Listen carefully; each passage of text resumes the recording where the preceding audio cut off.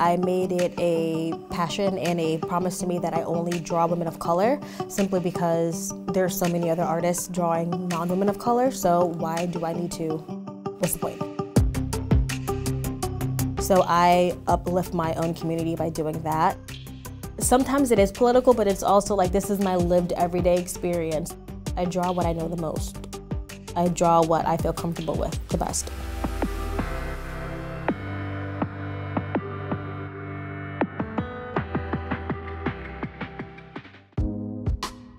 My name is Shanée Benjamin. I'm an artist from Brooklyn, New York.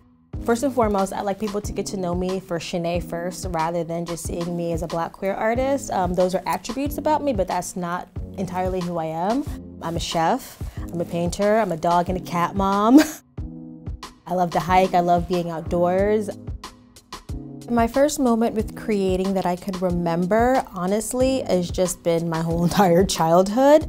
I was always just that kid that just loved color and just kind of expressing myself that way. But professionally, I would say I originally started off as a graphic designer, but then I used to just do illustration as my way to just like relax after a long day of work. It was just really fun and really satisfactory, you know, kind of like see that feeling. And I loved how quick it was. I really love how I can just kind of put my line work and my sketches and all my thoughts just like digitally really quickly.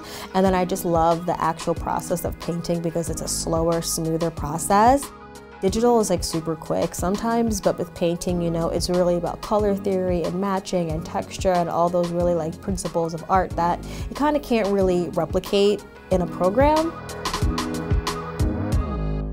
Honestly, I'm really just loving creating narratives of Black joy and creating narratives of Black women and just kind of pulling in our culture and paying homage to that.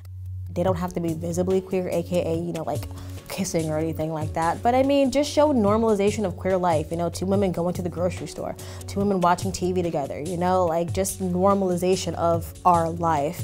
And then also having some elements of being from Brooklyn, whether they're in a brownstone, whether it's a checkerboard floor, which is all of us in the, basically the hood kind of had growing up, you know? It's just those little intimate details and intimate moments that I love to capture. Those are also, I would say, core memories of mine that kind of stick out to me. So I kind of like to capture that and illustrate that because I'm a Black queer woman from Brooklyn. Seeing my art in these bigger campaigns it's so surreal sometimes, because sometimes I'll go and someone will remind me about a project that I did and I don't even remember because it's been so long ago, but I'm like, I love the impact that it has on another person. I think that to me is the biggest reason why I love what I do. I love hearing that Black queer women feel seen, they feel uplifted when they see my work. My ideation for Skittles was, I was actually like in my room, and you remember Schoolhouse Rock? That came up, and for some reason, like the style of drawing, like how fun and big and blocky everything else, like Schoolhouse Rock was just like in the back of my head. And I'm like, you know, I kind of want to play off of like some really cool nostalgic feelings. And so for this, instead of me drawing a scene of people, I drew a scene of like objects, you know, suns and hearts and mouths and like taste the rainbow and kind of like fun objects in ways that kind of to me felt a bit more retro. And so for that, I did a couple of hand sketches, you know, in my notebook, and then I went into the iPad for the template that they gave us. Went through a couple of different color rounds, and then I found that the pink, which is like one of my new favorite colors, like fit the background perfectly. I don't really like portray it, but like I draw all the time, like outfits and things like that. And so I would really love to see or love to work on like getting like, you know, just kind of like putting my art in a fashion way, and like just kind of like expressing myself in that way. I mean, of course, we have a billion fashion brands. Who needs another one? But at the same time, why not? Acceptance. Self-awareness. Equality. Freedom. Joy. Pride means resilience.